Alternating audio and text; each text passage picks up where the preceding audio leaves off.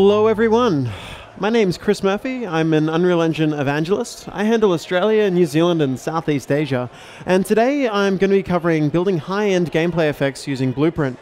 Now we're going to have to be stepping through a couple of things to really get this working, because at the moment we have this nice pretty field that we can see and it looks good, but I'd love to destroy it. Just run a big old laser through the entire thing. So we will. So today we're going to be covering a couple of topics to do that. And the first of those is looking at the landscape system within Unreal. Now, after we go through landscapes, we're going to be looking at blueprints themselves. What are they? How can we use them? Beyond blueprints, we're then going to be looking at render targets. Now, render targets are how we computationally draw something onto a texture. So we're going to use that as a way of leaving a nice wake of destruction behind the laser and wherever we move it. And then, of course, we're going to be integrating that render target into the blueprint so that we can pass some script in and create a more holistic effect. Now, to begin with, I actually want to go arguably a little bit off topic. I actually want to begin by looking at landscapes themselves and give you a quick idea of how these things work. Now, essentially, landscapes allow you to paint different materials and sculpt a larger terrain in any way that we see fit. So I'm going to get a paint, I'm going to select dirt, and I'm going to draw this in. And you'll notice that we're able to actually just draw in sections and have areas that are dirty and areas that are grass. But of course, you can also see that within the grass layer, we have something rather interesting going on, whereby we have this heathering happen. So we have these flowers popping up every now and then within it. And that's because that's actually part of the grass material itself. And I'll go into that in just a little bit. And of course, if you're unfamiliar with landscapes, the other thing you might be interested in is that you can just deform the geometry however you see fit. There are various tools to do weird and wonderful things, but I'm not going to be going into them too heavily today. Instead, I'm actually going to open up the landscape material and we're going to dive straight into that.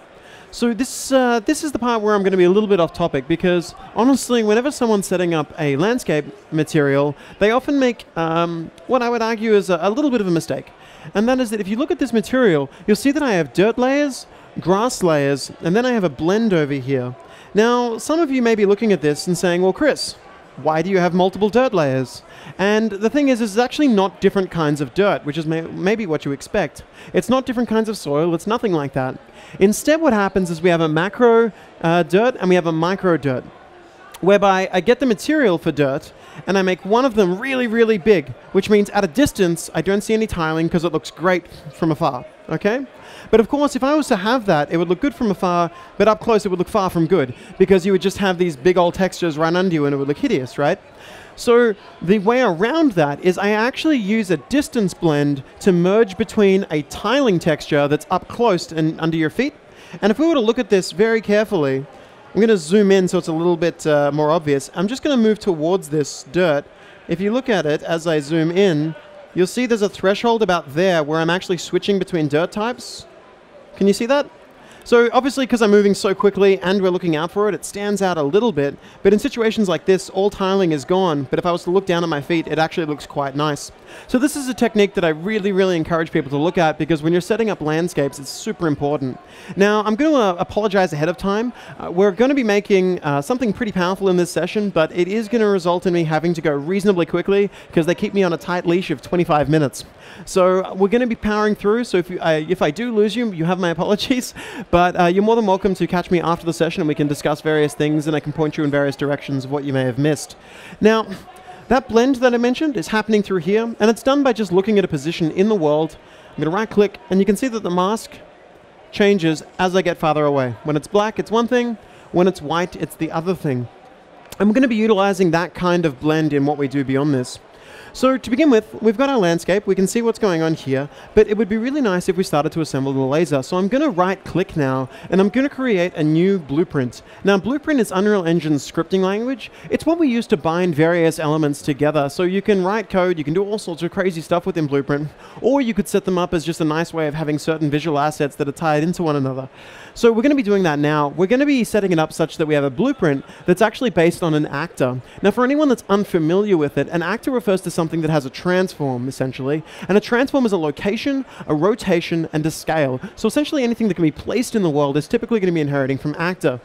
I'm going to get this and select it, and I'm going to call this BP Shockwave Actor. And we're going to open it up.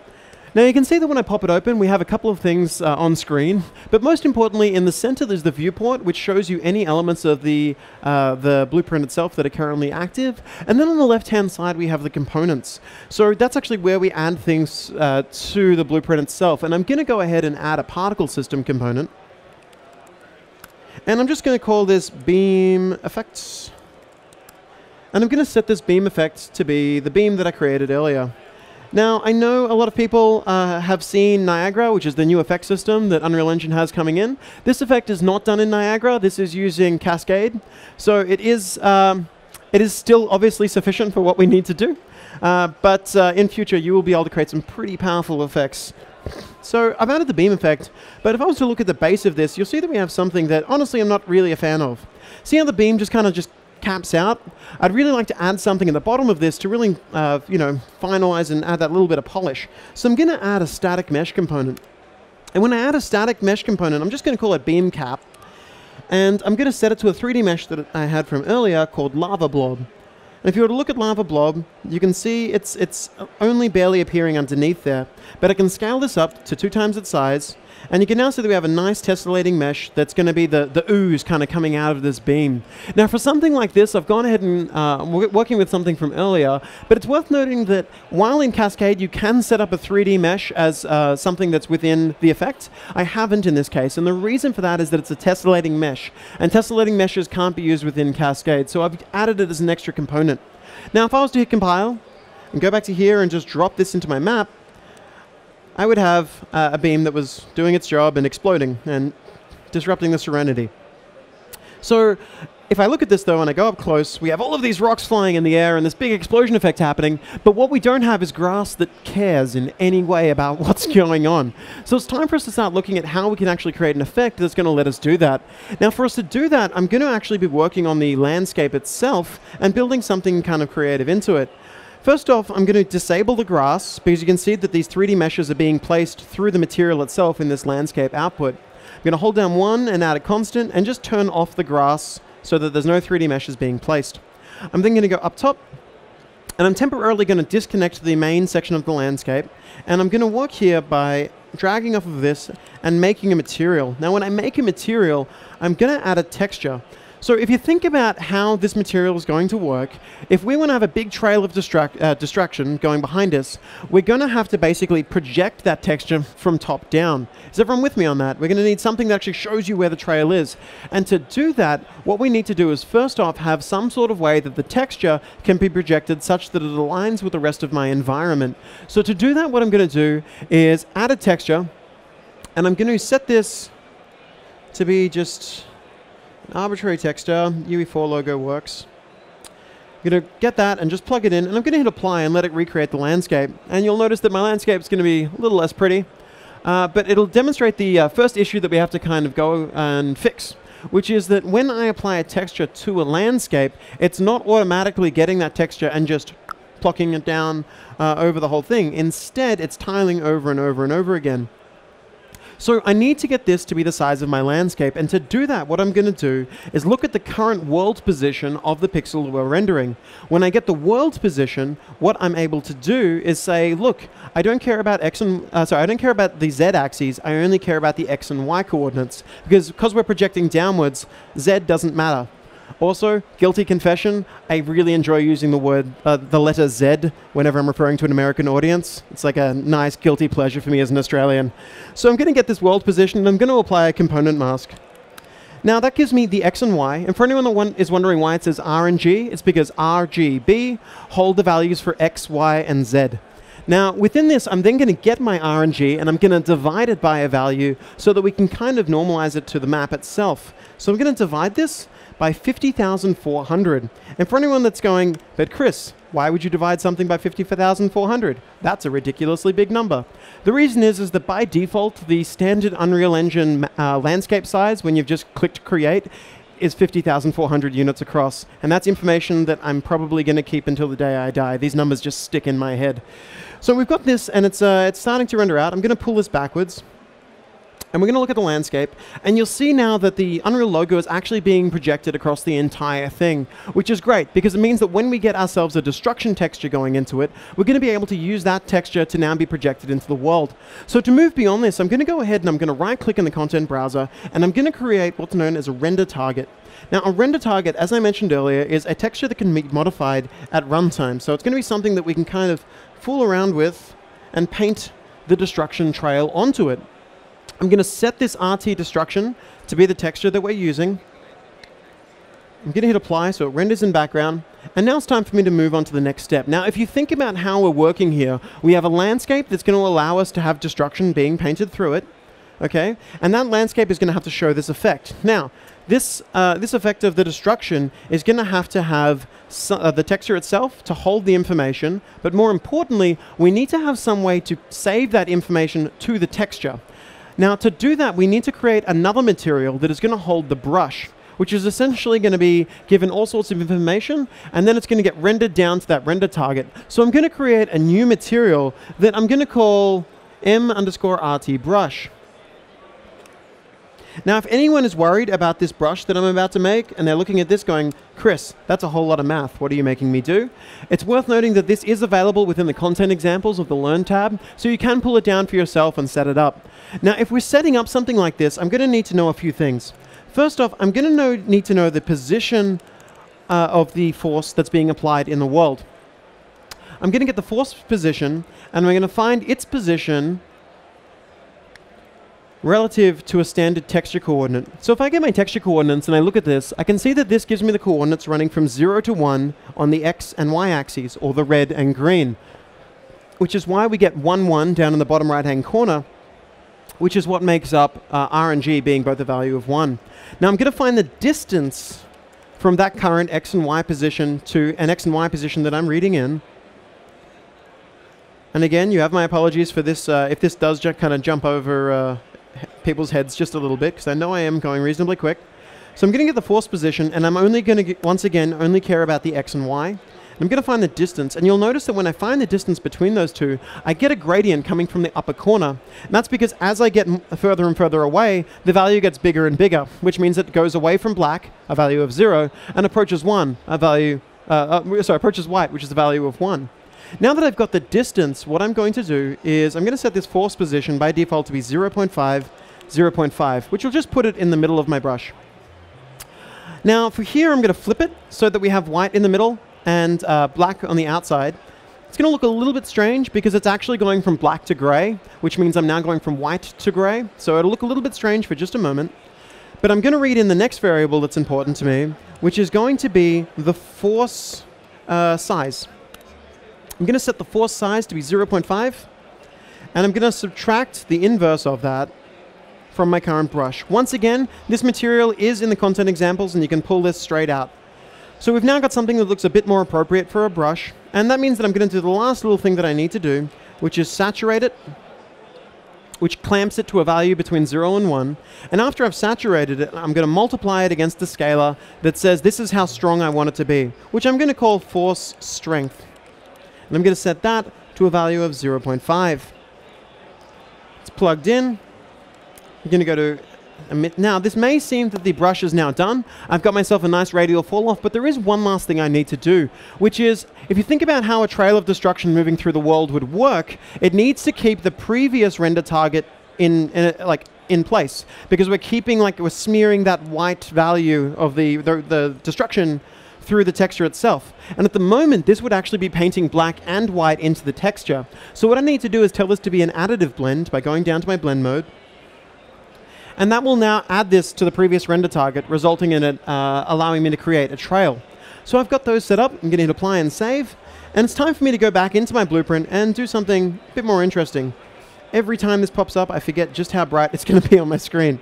So we've got this in place. I'm going to go to my construction script, and I'm going to start modifying what I've created. So in my construction script, for anyone that's unaware, a construction script holds the script of when an object is first constructed. So when you add it to the world, it's going to execute this. And in this situation, what I wanted to do is create something in memory that's going to hold a reference to my, my brush.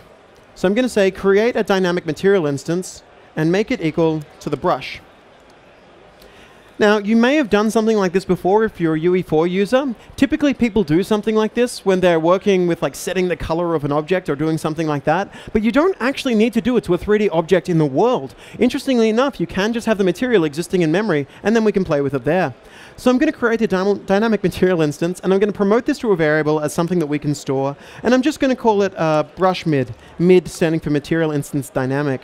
So I'm going to go to my event graph, which handles the code that executes while the game's playing, and I'm going to create a new custom event called draw at location. And within draw at location, what I'm going to be doing is just setting those parameters that I previously had inside of my material over here. So the first thing I need to do is set this force position. So I'm going to go get my brush mid, and I'm going to say set vector, and just set a vector parameter. The vector parameter I'm setting is called force location.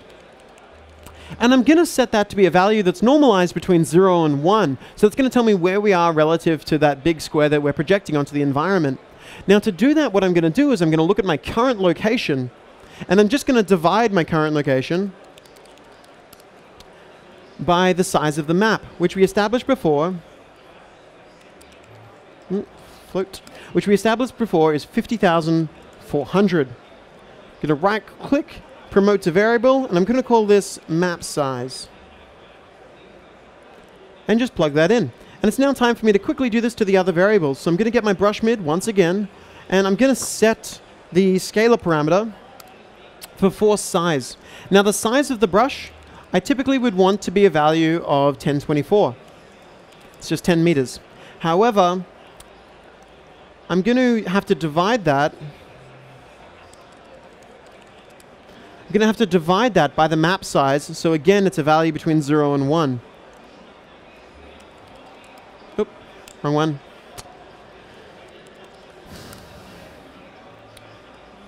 Great. Plugged in. And then finally, the last thing that I need to do is set the force strength. So I'm going to connect that again and say force strength. Now what I'm going to be doing here is setting the strength to be equal to the time since the last time I rendered it multiplied by a number.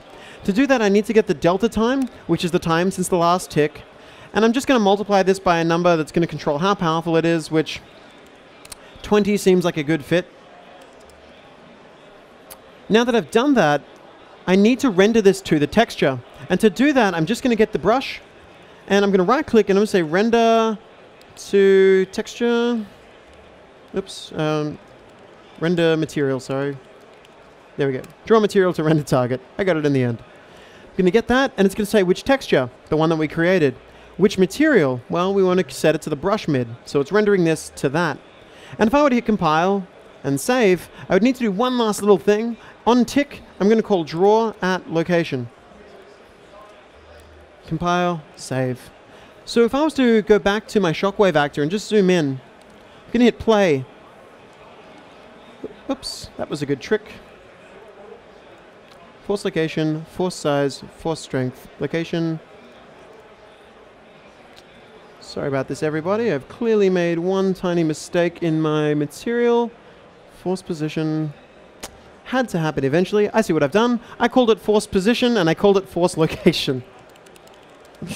Good trick. I'm like, this should be working. Fantastic. Okay. So now that I've set that, you can see that as I drag this through the world, we've got something that it works okay. It's going to start to be the important part of our effect. Two things I want to change. First off, I want to open up my render target, and I'm just going to increase the quality of this from 256 to 512. Be aware that when you do this, you're getting something that is going to be, when I double the resolution, it's 4 times the overhead because it's double X and double Y. So 1, 2, 3, 4. So I've set that, I'm going to hit save, and now it's time for me to go and I'm going to start building this effect. So there we go, we can see that's a much nicer, smoother circle that we're painting. I'm going to start building this effect back into my landscape itself. So I'm going to hit stop, and I'm going to open my landscape. So let's go back into the simple landscape, and it's time to kind of clean this up a bit. So first off, I need to tell this, I've got a mask that's between 0 and 1, right? And wherever it's 0, we want to have it equal to my previous landscape. And what I'm going to do is set it so that whenever it's 0.5, that's when it's going to be charred ground. And whenever it's 0.5 to a value of 1, that's when I kind of want to have some lava and general destruction coming up. So I've gone ahead and already made a material function ahead of time called charred ground, which I'm going to be using for this. So to do this, if I just quickly preview this charred ground effect, so I'm just moving these down. If I preview this charred ground effect, I'm just going to copy these UVs over to it. If I was to preview this effect, it would look like this. So I'm just going to preview it. And you can see that it's charred and looking kind of gooey. And then when at the moment I've set it to a sine wave for testing, that's going to raise the lava height and drop it again. So what I'm going to do here is I'm going to tell it to blend, as I said, between the existing material and the charred ground material. And as I mentioned, I need it to be whenever it's a value between 0 and 0.5, which means I'm going to look up the existing texture, and if I multiply it by 2, what that means is every value that was previously 0.5 is now going to be a value of 1, right? So 0 to 0.5 is now going to be a value of 0 to 1. I'm going to tell it to, I'm going to clamp it using a saturate node, which is basically saying ignore everything after 1 and everything below 0. And I'm going to connect that to my alpha. And then for my lava height, whenever it's 0.5 to 1, I'm going to do a very similar piece of functionality whereby I get this value, I subtract 0.5, thus making it between negative 0.5 and 0.5. I'm going to multiply that by 2, thus making it a value between negative 1 and 1. Saturate it, which makes it a value between 0 and 1, and disregard, throws away all of the extra values. And then I'm going to connect that into here. And I know I'm moving quickly, but feel free to talk to me after the session. So now that I've plugged that back in, it's worth noting I've kept the actual material off, in the sense that the grass material off. So it's going to be rendering the standard landscape, but it's not going to be putting my 3D meshes in just yet. And that's because I want you to generally see how this effect works. It's times like this. There we go. So you can see here that if I was to hit play, we've got the start of something interesting. And of course, they're going to nicely link up because that black to white mask is now give us something that's just a little bit cooler. Now, for us to finish this effect off, what I'd really like to do is add the grass back in, but I actually need to tell it to hide the grass in certain locations. So to do that, what I'm going to have to do is look at this render texture that we've got, and remember that the render texture is just existing in memory. And the great part of that is it means that any existing material can also reference that render target, okay? So what I'm going to do is I'm just going to reconnect the grass over here. And then I'm going to just copy and paste this. And I'm just going to open up the materials for the grass and the flowers. So I'm going to get the grass, open it up, and I'm going to be a little bit cheeky, and I'm just going to ignore everything that we have here, and essentially just get this multiply. Now, at the moment, this multiply goes between it's white wherever it's being lasered, and it's black wherever it's not being lasered. But if you think about it, if we were to flip that around so that it was black wherever we've lasered and white wherever we haven't lasered, and yes, lasered is not really a word, I'm going to be going ahead, flipping it around, and then just multiplying that against the existing opacity mask. So I'm going to get this, I'm going to flip it, and to flip it, I do what's known as a 1 minus, which we saw earlier. And I'm going to multiply that against the existing opacity mask, and then just plug that in. Fantastic. I'm going to hit apply.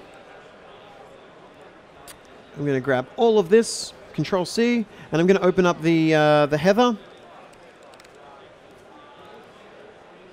And within the heather, I'm going to paste this in and do the exact same thing.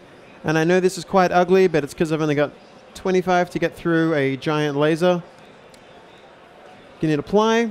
And I'm just going to give this a second while it builds the shaders.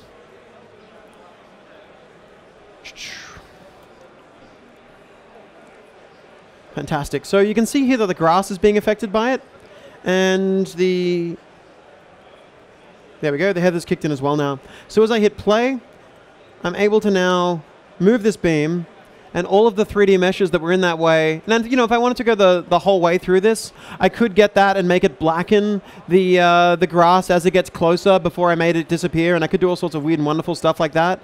But at the moment, this is working reasonably well. You know, we've got a pretty tight effect. It's working quite nicely. The only thing that I would like to do from here, though, is I'm going to hit stop, and can anyone notice the problem with what's going on right now? When I hit play, my laser is not unlasering. It's staying as it was, okay? So I actually need to clean this up. And to do that, I'm going to go into my shockwave actor. I'm going to go into my shockwave actor. I'm going to create a new event. And I'm going to call this clear render target. And when I call clear render target, all I'm going to be saying is call this little thing called clear render target 2D. I'm going to set it to just erase my current render target. Now the reason I'm doing it here is that I could say, hey, on begin play, I want you to do clear render target. But the reason I've made this a separate event is that if I click here, I can hit this button called call in editor, which now makes this event something that if I were to go into the world and select my shockwave, I now actually get a button that whenever I click is just going to automatically run that. So when I click it, all of my destruction is gone. And if I hit play, it's going to just begin painting that destruction right back in there. So that's all we're going to be covering today in this session. We have another session coming straight up afterwards. If you have any questions, I've unfortunately run out of time. I've got to pass this over to Short, I think, here, who's going to be running through volumetric fog. Now, if you want to ask me any questions, I'll be lingering here for just a little bit, and then for the rest of the day, I'll be over in this community booth over here. So you're more than welcome to just ask me anything you want, and hopefully I can give you a better understanding of how Blueprint works. Otherwise, enjoy the rest of GDC, and I hope this talk was informative. Thank you very much.